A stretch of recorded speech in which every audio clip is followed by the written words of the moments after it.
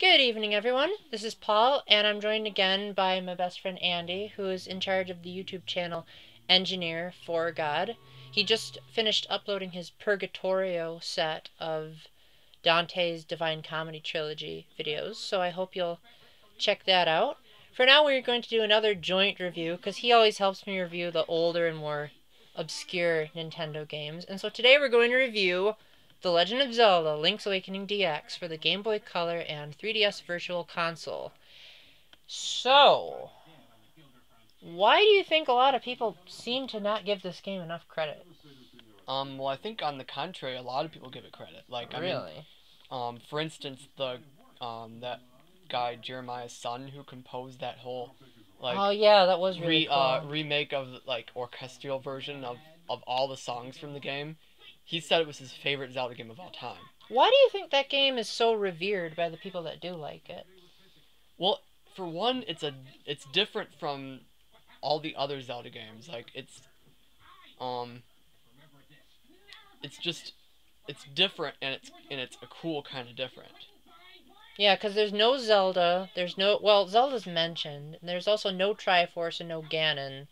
Link awakens from a shipwreck, which I read Hyrule Historia, and they said that he was on his way back from his journey during the Oracle games.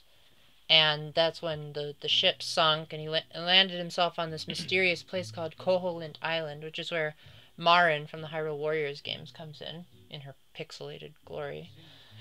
So, what would you have to say to the audience about, like, the overall feel of the game? Like, how does it differ from the 3D Zeldas? Well, so I mean, first of all, it's your typical top-down Zelda, like in the olden days, and it's typical in that there's like a part of story, and you have to like do something, and then it'll get to be where you go to the next dungeon. So it's the typical wander around and explore, then go to a dungeon, get the major item, defeat the boss, and move on kind of formula. Mm-hmm. So in other words, it doesn't stray too much from the basics of Zelda, even if the story is unorthodox. Yes. So what about...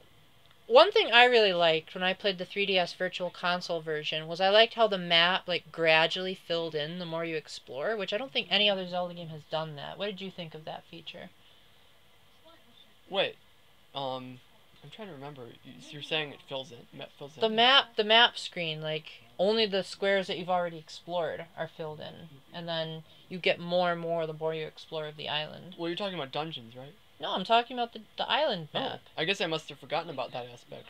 Well, I thought that was pretty cool. Huh. One thing I didn't like about the game was it had a very slow pace. Like, it seemed like everything was so, like, slow and boring, and maybe that's why I didn't play too much of it. Like, I beat the first dungeon, then I was just like, oh my gosh, do I have to suffer through this insufferably slow dialogue? But you're a slow reader, so that didn't bother you, did it? No. So, about the dialogue, I've heard a lot of people say that it's some of the most humorous in the entire Zelda franchise. Would you agree with that? The trading quest is like... The trading quest? The trading quest is one of the really hilarious things. Like all this, like, stupid things you have to do, like, with it. Like, there's one time where you trade something with the monkeys, and they leave you a stick. It's like the monkey stick. And then you have to give it to Taran so he can get a bee's hive down from a tree, and the bees chase him away, and you're left with the bee's hive.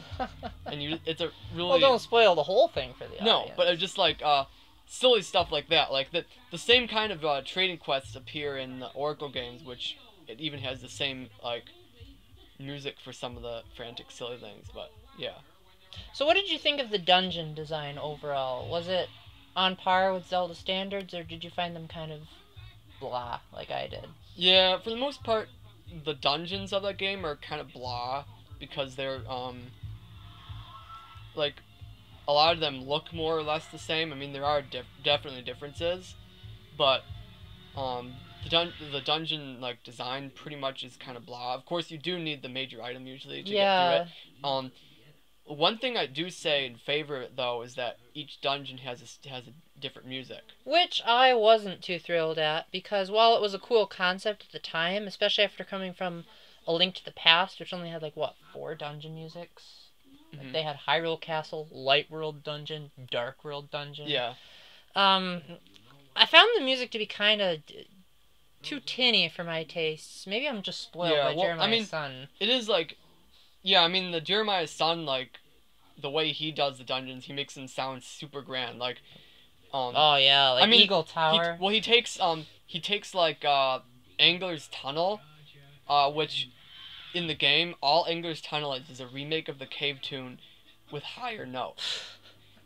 It's just your typical do do do do do do Oh do do man, do do don't do remind do. me. Then the Piece of Power, that was one of the most boring looping tunes in the whole game. Oh yeah, that tune. Yeah, it gets annoying. That one Yeah, gets annoying that after it a while. But does. I think what I have to say about the game is that strongest point is the storyline. I would have It's to agree it's with you so there. unique, and I like the whole concept of you getting the instruments, the sirens. Yeah, I remember you like basically spoiled the whole ending to me, and I was just like, "Whoa, this is like the coolest concept ever." But just in case you've been living under a rock all these years, he and I are not going to be the ones to spoil it. So, like I said, it's on the eShop for like $5. So if you're one of those people that you're like, Paul, you're reviewing an ancient Game Boy Color game, it's like, well, I played it on the 3DS. And one of the cool things I found about the 3DS version was the restore point feature, which, remember when you heard about it, you thought that it was so cheap that like I got to the big caterpillar that like knocks you into a pit. And because I had the restore point, I just like Yeah. went back to Oh. the beginning of the battle and just kept spamming my way to Yeah. victory because I didn't want to go all the way back to him. Yeah. But talk about secrets. One of the cool features of that game is that there's like codes you can do to make silly things happen. Like, if you make your name Zelda in the when you create a file, it'll play the original Zelda theme. Oh wow. And and then also if you try to steal an item from the shop, then the next time you go in the shopkeeper kills you, and then the next time you open up your file, you're renamed Thief.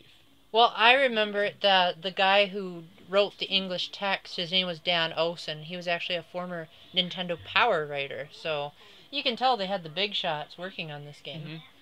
So, what about the graphics? Like, I know we're talking about a Game Boy Color game here, but did it look like it pushed the Game Boy Color's power, or did you feel like it was mostly just a retread of a Game Boy game?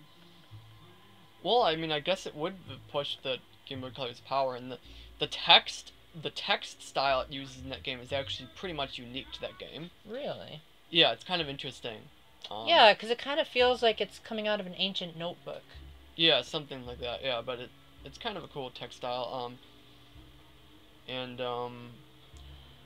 Okay, so because this is the DX version, and obviously neither of us got a chance to get the Game Boy printer or Game Boy camera, why don't you tell the audience about the really big new thing that they added over the Game Boy version?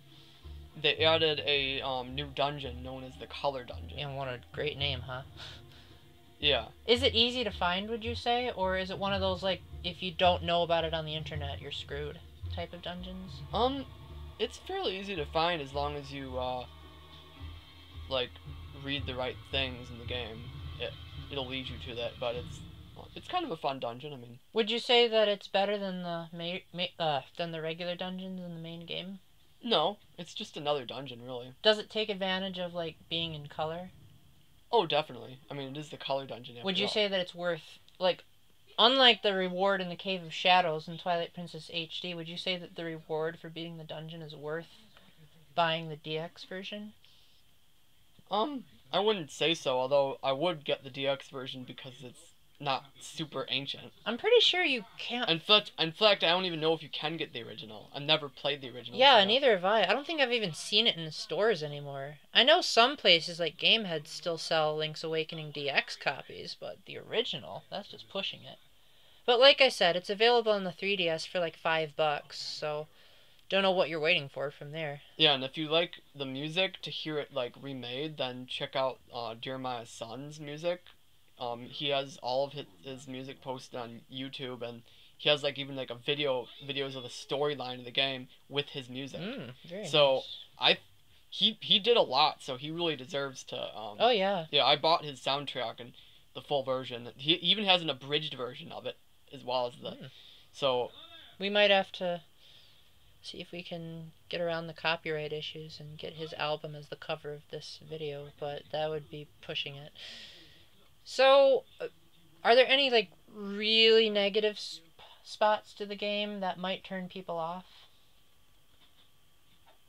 Um, I guess just the fact that it's cubic, like, Yeah, and also the music is gonna sound cubic in the game. Some of it like repetitive. and some of it actually hurt my ears because it was so tinny. Mhm. But as far as storyline, like that's definitely not a problem. So, would you say that it's one of the better Zelda games in the top-down series? Oh, definitely. Would you say that it's totally worth the $5 if they decided to get it on the 3DS? Oh, definitely. It's a classic. Cool. You gotta play it. Alrighty, well, thank you very much, Andy, for joining me on this channel. Keep in mind that he usually plays more of the older and obscure games, so if you want us to review those, please let us know. And make sure to check out his channel. He's engineer4God. Anyway, thank you so much. Andy, do you have an awesome catchphrase to share with the audience before we go? No, I don't usually. Okay, in that case, keep the faith, stay epic, and God bless.